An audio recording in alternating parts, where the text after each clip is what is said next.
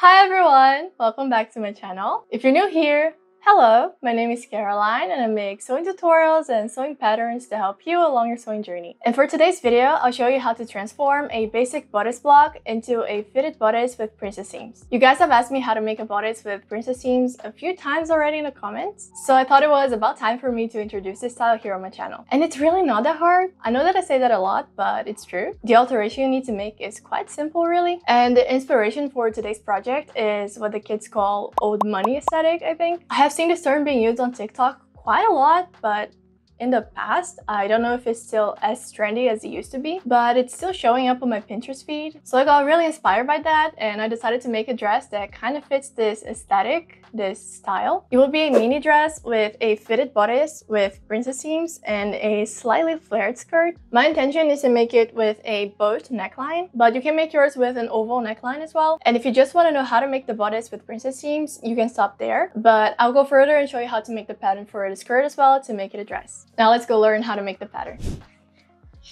We'll start with the basic bodice block. I have a full tutorial here on my channel where I show you how to make one using your own body measurements, and I'm going to link it in the description if you guys want to check it out. It's a rather old video actually, so I cringe a little bit when I watch it, but I still haven't gotten the time to make another one. Eventually I will. But for this, you would need a basic bodice block with shoulder darts already.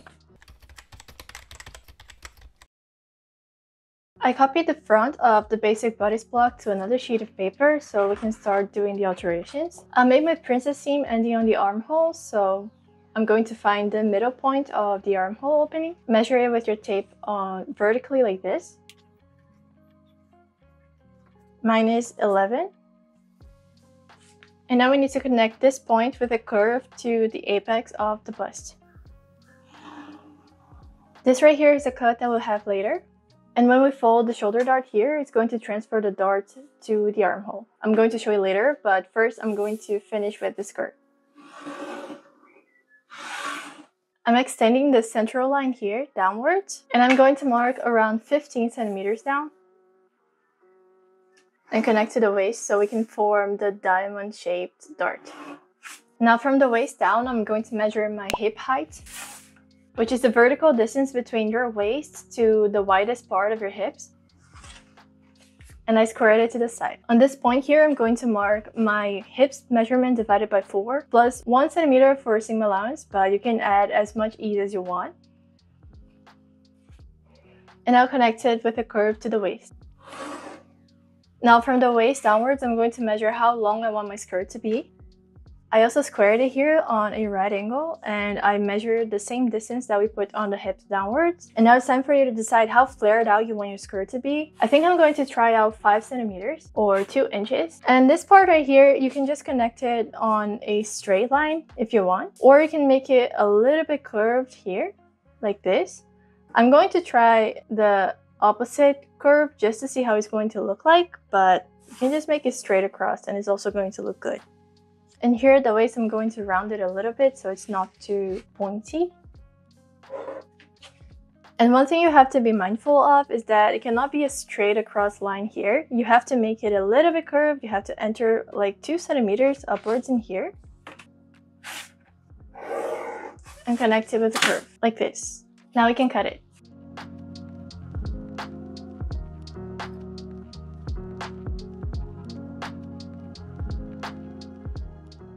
Now we're going to cut the curved part that we made for the princess cut here. And here comes the part where we'll transfer the dart. You just need to fold this part here. So we have to close this part all the way here, like this.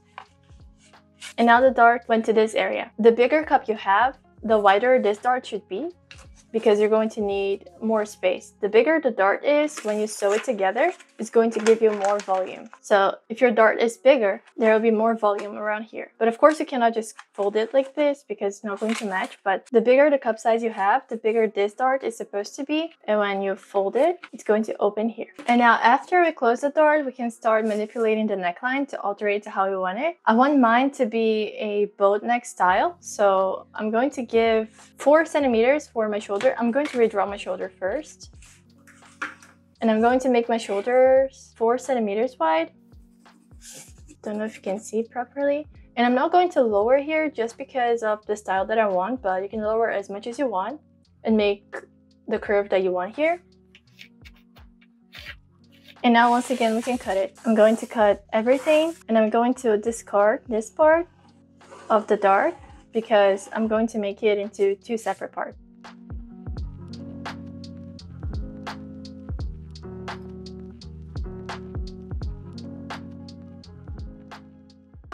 And when you're getting around here, make sure you're not leaving anything pointy, like this. And now I'm going to add seam allowance all around. Now for the back, we're going to do the exact same thing. You can make yours ending as we did on the front, ending on the armhole, but for the back, just so it changes a little bit, I'm going to make the princess cut ending on the shoulder line. So I just measured the front shoulder on the back so I know exactly how much I changed. And from the middle of the shoulder, I'm going to connect it to this point right here, the top of the dart. The back neckline is also optional to make however you want, but I kind of want to make it with a V-neck on the back, a very deep one that ends around here. So I'm marking around 24 centimeters downwards here, and I'll connect the shoulder to here. Now the issue with V-neck that's very plunging and deep is that sometimes you end up having some gaping around the neckline. So since I already know how much it ends up gaping, I'm going to take around 3 centimeters from the neckline. If you're not making it as a deep V-cut, you're just making it rounder here, you probably are not going to have to alter anything, but I'm marking around the middle. I am marking around 3 centimeters, half of it to each side, and I'm going to connect all the 3 points to the top of the dart. Later, we're going to fold this again. But just so you know, the skirt part is basically the same thing as we did for the front. The only difference that I'm going to make is I'm going to lower 2 centimeters at the center of the back. I'm placing the side front panel right here just so I can copy the exact same shape as the side of the skirt and exactly where it ends to. And now I'm going to connect it with a curve all the way to the 2 centimeters mark that we made. But try to make the center part a straight line, like this.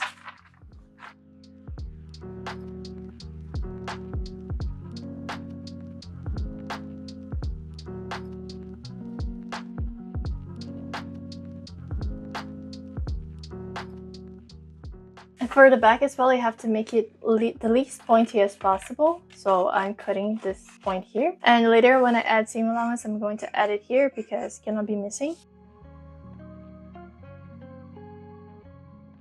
And now I'm going to close that dart that I told you about. I'm going to close following the angle.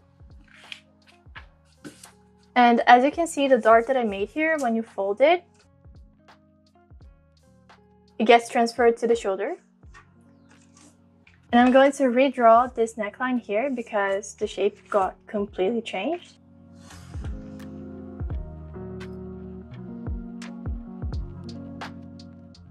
And now I'm going to add seam allowance all around on all 4 pattern pieces. I added 1 centimeter all around, and I made sure to keep the lines that indicate the waistline and the hip line and the bust line, especially the bust line, because we need to transfer those marks to the fabric later on, so when we're sewing them together, they match. Because otherwise there's a chance that it can be a little bit crooked. So this is the front pattern, the center front, the side front. I'm going to place the center front on the fold and cut 1. The side front, I'm going to cut 2. And this is the center back and the side back. I will add a zipper to the center back panel. So I'm not going to cut it on fold, and you need to cut 2 of the center back and 2 of the side back. And also transfer the marks. Now for the front, if you want to make this part really close to your bust, because this right here is the apex of the bust, right? You can just enter a little bit more here, like this. But that will depend on the shape of your bust. So I would kind of recommend making a twile, trying it on, and pinning if you want to make it tighter. Just as an example, I have already made a twile. I didn't iron it beforehand, but it was like a test cheap fabric just to see how it would look like. And I sewed the zipper in the back as well. My fit was great, but in case you have a bigger cup than mine, it might be gaping a little bit here. You might need to take in a little bit on the neckline because of the difference of the full bust to the upper bust. That is honestly so different from person to person, so you just have to jacket, and I always recommend making a trial beforehand. For the fabric, I got this one right here. It's 100% cotton canvas, I think.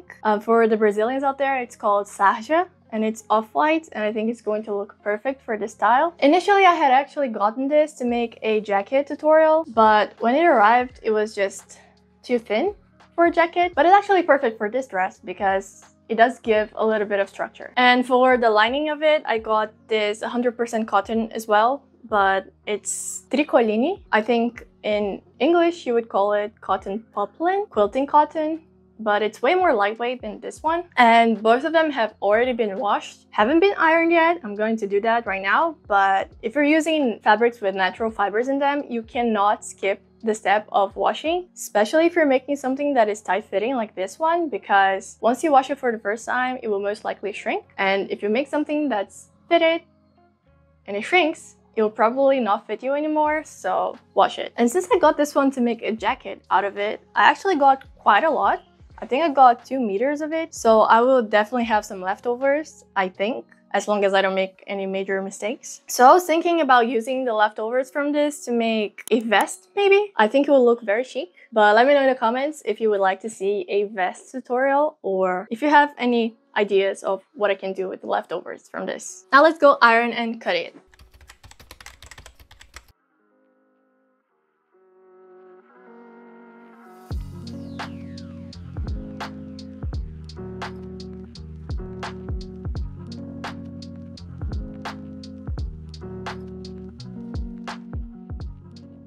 And now that everything is cut, we just need to sew them together. When you're pinning them together, please don't forget to match all of the notches, the bust notch, the waist notch, and the hips notch. And we need to sew the center fronts to the side fronts here, the center backs to the side backs, also right here.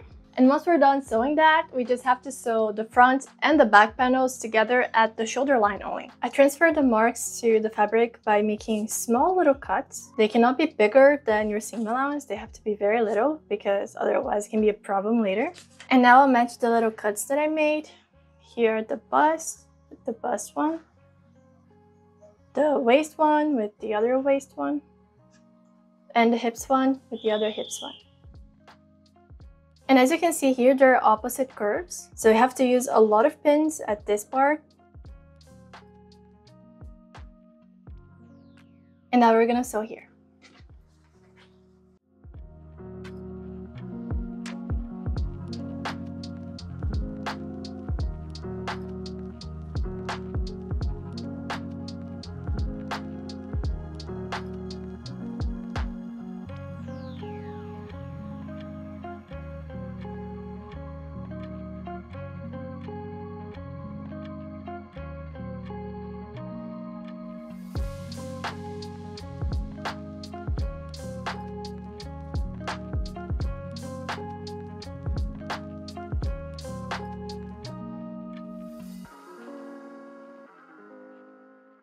I made sure to iron really well all of the seams open. If you don't do that, it's not gonna look really good. And I also clipped all of the curved seams like this, so it would set better. And now I'll place the front right sides together with the backs.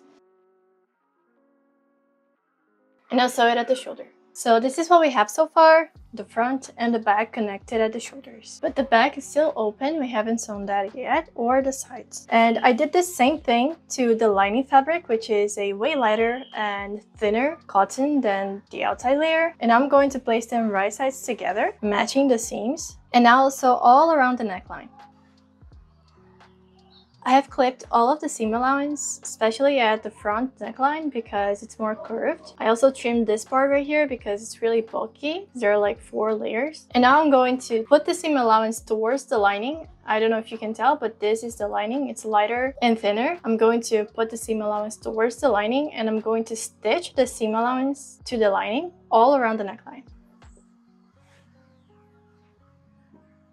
This is called understitching. And it makes the lining stay inside, doesn't peek through later. You can top stitch it as well if you want, but I think it looks better when it's understitched because the stitching doesn't show. Now we're gonna put them right sides together again. And we're gonna sew all around the armhole on both sides. Now you need to make small cuts all around the armhole because it's a curved seam, but make sure you're not cutting the stitching because then it's going to be a problem. And now we can try to do the same thing that we did. Turn the seam allowance towards the lining and stitch it to the lining, but it will be impossible to go all the way around because this part right here is very little. So I'll try to go the further away I can, the closer that I can to the shoulder seam on both sides. And if there's just a little bit, it's okay because it's really impossible to go all the way around. I was only able to sew all the way here. This part was left without the understitching. And now I just have to turn the right sides out. Probably gonna take a little bit of time.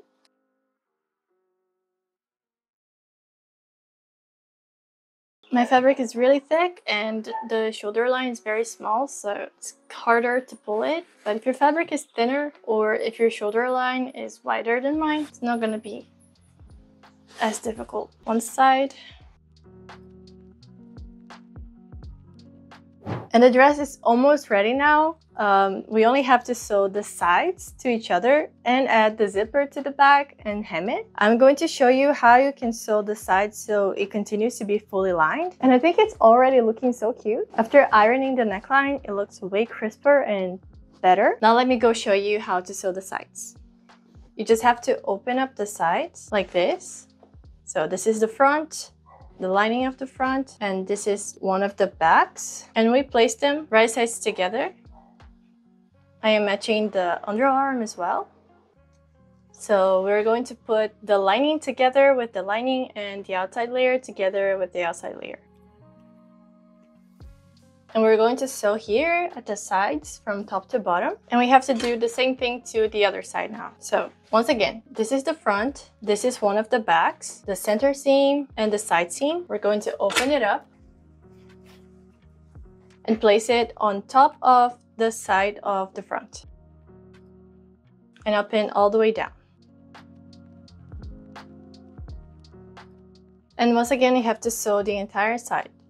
And I'm going to sew the zipper on off camera just so the video doesn't end up being unnecessarily long. But I already have a video here on my channel where I show you how to sew an invisible zipper from start to finish. It's very step-by-step, so if you've never sewn an invisible zipper before, I'm going to link it in the description so you can check it out. But after I sew the zipper on, all there's left to do is hem the bottom of the dress. I'm going to overlock the edge together and fold it inside, and that's how I'm going to hem it. But it's very simple, very straightforward. And after that, I'm going to show you guys how it turned out.